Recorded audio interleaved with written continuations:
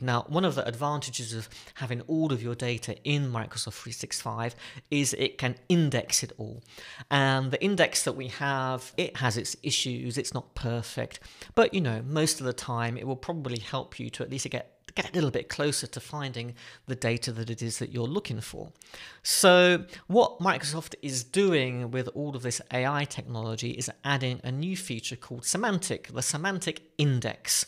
And essentially what this does is try to create associations with the data that it has access to in a more human-like way. So to explain that in a little bit more technical detail, basically it uses vectorized indices to enable a conceptual understanding, if you like, of your corporate data.